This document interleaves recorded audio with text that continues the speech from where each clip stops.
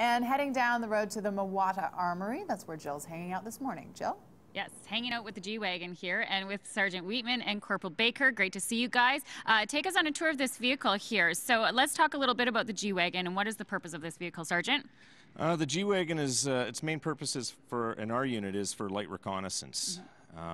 That's the role which we go out and determine information about the enemy, the ground, obstacles, routes, and then we pass that on to higher so they can make their plans. Okay, so obviously this has got a lot of armor. It has a lot of additional bells and whistles.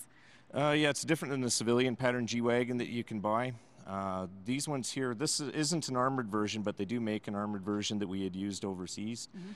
This one here is heavy duty though. If you look at the axles and the configuration of the suspension components and things like that, this is all heavy duty stuff. You can't even buy most of these components. Okay, so let's talk about the interior here, Corporal, and tell us what we would see inside this vehicle. All right, so probably a main feature that you notice is the radios in there.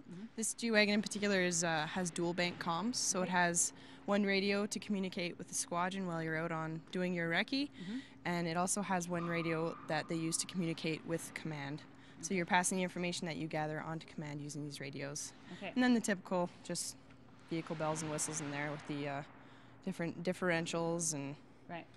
Okay, let's do a little walk around here. Obviously, we have the driver's seat, the passenger seat, and then Sergeant, who would be taking the back seat in this vehicle?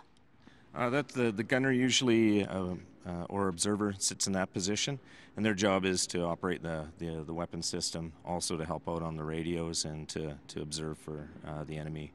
Okay, fantastic. Okay, so let's take a walk around here, and Caitlin, you're going to be driving here, I think? Okay, so Caitlin's going to hop in the driver's seat here, and I'm going to hop in the back, and we'll take a look. Now, in terms of weaponry, what are we using if I'm in the observation deck? Okay, that is a C6 machine gun up there.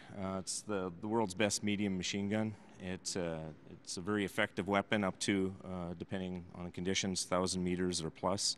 And we use it mainly in a defensive role because our job being reconnaissance, it's not necessarily to go out and pick fights with people, but to determine their location.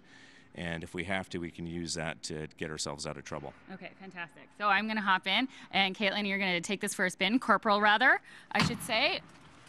Close the doors up.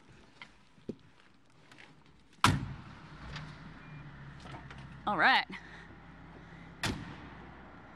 And just about ready to go? Yeah. We're ready to go. All right. Still up, we're going to meet some field engineers. I'm going to get a bomb suit on, and that's happening in the next segment. All right, I'm hanging on. We're ready to roll. Hang on. Tara? And off she goes.